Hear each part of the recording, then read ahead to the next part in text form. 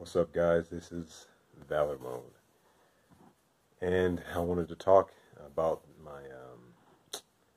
about the event that's happening, the critical theory hosted by the equipped community.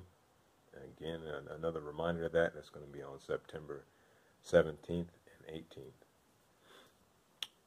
I'll leave some information about that in the description. Okay. Wanted to practice some of my ideas on critical theory, but before I wanted to do that, I kind of wanted to say that, even before we talk about critical theory, I think the big problem, or the biggest problem, or maybe even the bigger problem, is this culture war. I mean, have you heard of that? Or have you heard that term? This culture war is, instead of looking at situations, ideas, theories, or any thought, we're actually listening for buzzwords. We're listening for key phrases that clues us into what side you're on. Are you a blood or a crip? I mean, are you a Republican or a Democrat? Are you conservative or progressive? Now, let me give you an example.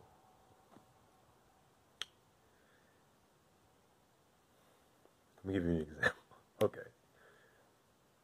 If I said, to promote capitalism and a free market, instead of schools being funded by property taxes, every school should be paid the same amount of money, a base funding, and then each family or child should receive a credit or a voucher, whatever you want to call it, to go to their school of choice.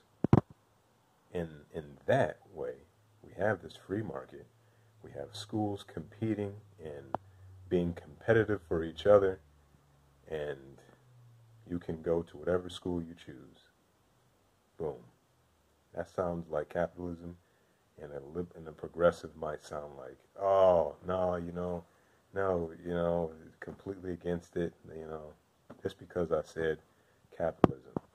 Now, hold on for a minute. Listen to this. In an effort to eliminate systemic racism, we should have all schools paid the same and give each home or student a voucher so that they are no longer oppressed by the school or the property taxes that only bolsters rich communities. But now these children and families can go to whatever school that they see fit. Now I sound woke. Now conservatives are like, oh no, it's not systemic racism. It's we need to. Now look, now if you can just stop for a minute.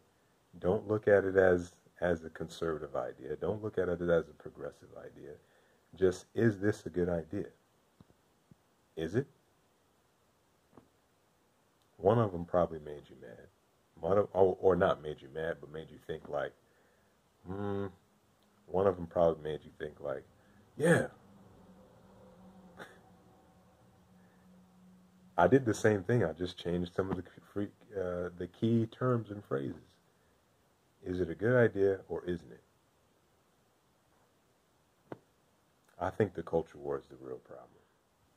Something really important we can use when we're talking to somebody about anything, whether it's religion or politics or any hot button topic, is to look for what people are really saying.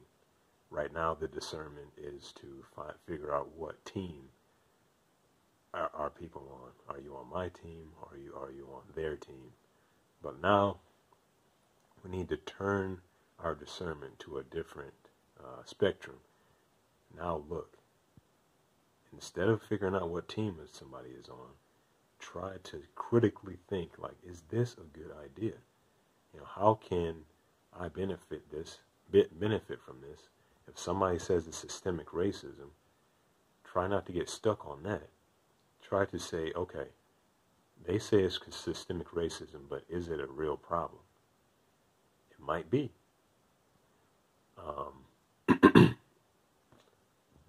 Have discernment. Have mercy on people. Don't be proud. Please be humble. Always look for some common ground, commonality. Let me know what you think. Hopefully you can. Hopefully you will be at the conference and you will see some more of my ideas and some of the other people's ideas as well.